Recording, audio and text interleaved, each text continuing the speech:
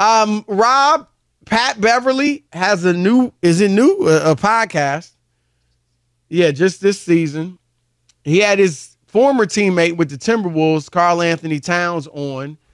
And Pat Beverly said, Rob, after the finals, I mean, before it would have just been just as bad, but after the finals, that the best big man in the NBA is Karl-Anthony Towns. Now, Tim Hardaway Sr. I got one question, Chris. Can you turn the station on the podcast? I just want to know. I know, right? I mean, really, nothing, Alex? Can't turn the station? Okay. All right. Rob G., Tim Hardaway Sr. said he's not even a top 5 center. What was his list, Tim Hardaway Sr.? Yeah, he said today on the Carton Show on FS1, we wanted to get the sound, but it was like a 6-minute rant. You can't really whittle it down that much. But his top 5 in order was Jokic, Embiid, Bam, Brook Lopez, and Sabonis. I think Karl-Anthony Towns is better than Sabonis. Sabonis is great. He's an all-star, and I voted for him to be an all-star.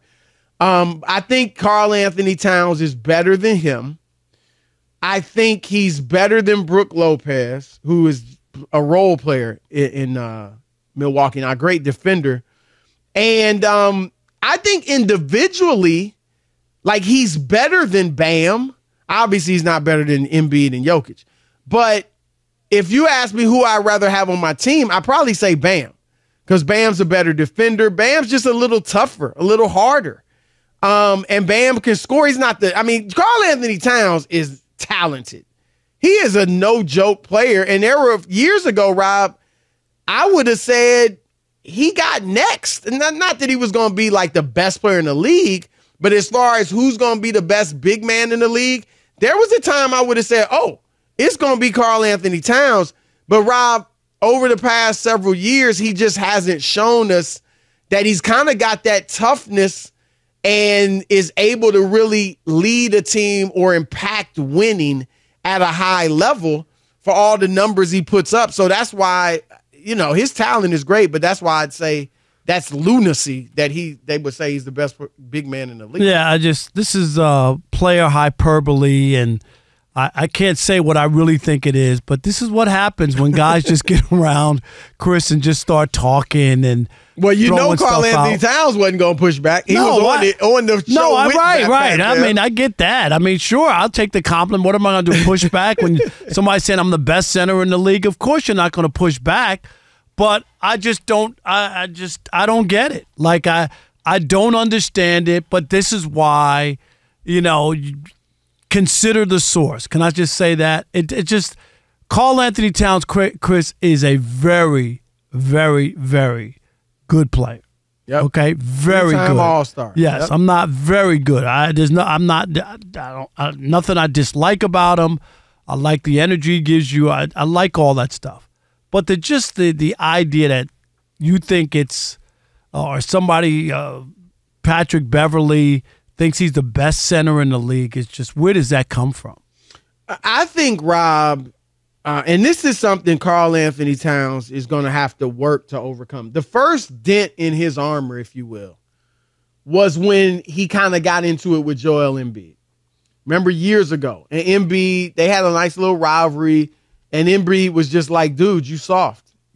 And obviously, again, Embiid is a better player. And then the next thing, and Rob G., correct me if I'm wrong, if I got the order wrong, but the thing that really hurt Karl-Anthony Towns' reputation and image was Jimmy Butler.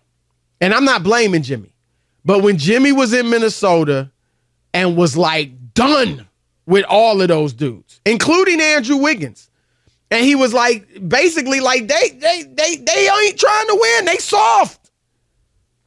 And Jimmy Butler, one thing he ain't is soft. And so you're not going to question Jimmy Butler's competitiveness. You're not going to question his heart.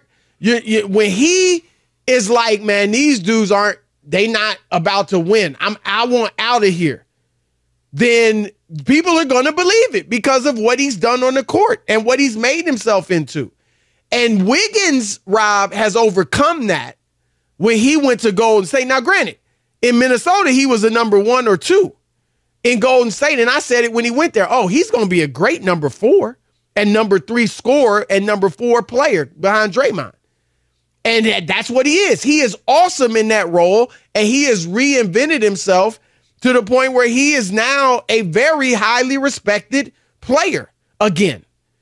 And Karl-Anthony Towns, Rob, there's some people looking at him sideways. Am I right? I mean, they looking at him like, dude, you were supposed to be more. Well, they expected more once the deal was made. Like, they thought that they were going to take it to another level, and it was, to say the least, disappointing. Wouldn't you say that?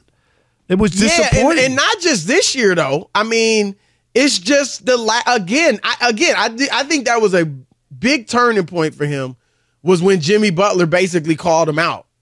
Like, dude, y'all soft. Yeah, I mean, I'm out of this place. I'm trying to win. And granted, he wanted money too, but I'm trying to win. Y'all don't have it. And so you're going to have to prove to the basketball world that you got it. Nobody doubts your jump shot. Nobody doubts your handle. Nobody doubts your passing ability, your rebounding ability. But people want to know, can you turn that into winning?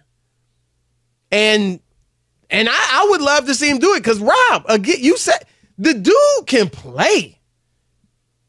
But foolishness like this, like you're the best player, best big man in the league. Again, Rob, we've seen Kevin Durant kind of talk about skills, and that's, we get it. That's the only, I mean, Pat Bev just rides for his guys. Remember, we saw him doing that about James Harden on TV, and then dissing CP3 because that's not one of his guys. So we get Pat Bev's MO. But I also think he is saying, what big can shoot like him? And you can argue Jokic for sure, but what big, got his skills and things like that. And obviously Jokic, to me, is more skilled. Yeah, but, and also, Chris, he doesn't have any MVPs. Can we just start there? I mean, like, seriously. And not even like close. And that's not even. He may have never even gotten an MVP vote. Right. We can look at the tally and see if he's ever even gotten a vote for MVP. Like, how could you even have that? No, and Rob G just checked it, Chris. No MVP votes. Stop. Can we stop there? And it'd be surprising if he did have one. I mean, keeping it real. Right? I'd be shocked if he had an MVP vote. But that's what I'm saying. Like, can we start there before you can even make that? You can say you like a guy, Chris. I can like you a lot. You're not the best radio guy in the history of radio. Neither am I. Right. You know what I mean? Neither am I. Said, Rob, if he had said, and you're absolutely right, if he had said, yo, Cat, you my boy, but Jokic is number 1, Joel Embiid MVP, I got to get him number 2, you 3, something like that. I mean, how's Karl-Anthony Towns gonna have an issue with that? I don't think you could, to be honest, right? I mean, what would be the issue? Or you could say, Chris, if you want to personalize it and say, dude, if I'm picking a team, this is the guy I want to be my center because he does all these things, and, man, I love playing with him. And of all the centers I've ever played with, Chris, he's the best guy I ever played with. Can I do that? Right, because he never played with Jokic or Shaq, or you know what I mean. Did he play with Embiid? But you get my point. Like, you could make that case, and then I can't push back on that. You're just talking about your experience, right? Absolutely, or your preference. Look, Jokic is all that. I can't take anything away from you, but I like my man is Cat. I've been on his team. Went to war together. That's my man. Something like that. But come on, right? And this stuff doesn't help the new media, right? Because it's just lunacy.